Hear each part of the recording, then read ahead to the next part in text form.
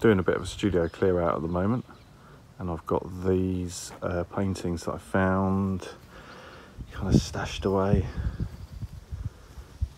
you know, in the corners of my studios. So they're all available if anyone's interested, from kind of like spanning the last maybe like 8 to 10 years, I think. I mean, these are kind of like early stencil cityscapes, sort of dark sort of tube tunnel cityscapes that I used to paint. Quite like those, 40 by 30 that is. Then I've got like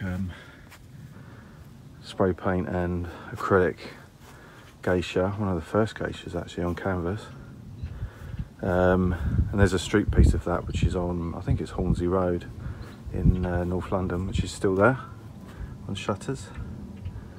But yeah, that's 40-40, I think 40 inches, so quite a decent size.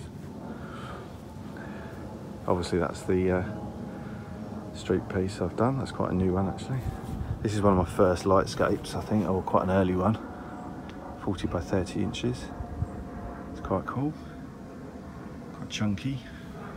And then this is quite mad. I mean, this is, I sort of went through a bit of a phase of doing these hand illustrated sort of bit sci-fi images, then stenciling them, because I quite like the stencil effect. I mean, I could have just painted it directly on canvas, but I quite like the stencil effect. But you can see this is like super detailed. I think it was just a bit too slow a process for me.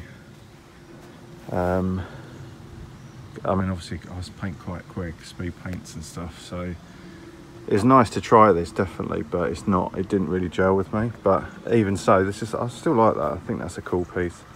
All hand drawn, obviously, hand cut stencils. I mean, phenomenal amount of work in that.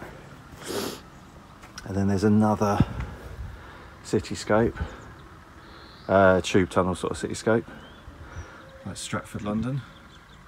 Kind of commuting in, you know, Liverpool Street, when you pull in, you get these like dark tube tunnels like that. I really like these, I think they've got a lot of atmosphere in them. And that's acrylic and spray paint. But yeah, so if anyone's interested, just email me, dankitchener@googlemail.com.